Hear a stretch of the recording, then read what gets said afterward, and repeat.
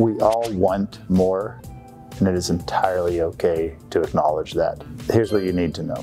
Any job is better than no job, because with a paycheck, you can work for your dreams. Without one, you can only wish it. And there's a big difference between working and wishing for something. Personal story, through high school, through college, I had a dream of a cabin in the woods, and every nickel that I was able to save or earn was a 6th decimal point piece of an acre that one day I hope to own. Make your goals tangible and work for your dreams. Don't just wish for them. Here's your action step on how to do that. How did I save those extra nickels? Ask yourself 2 questions. Do I need it? If so, why? Ask those questions before you make a purchase.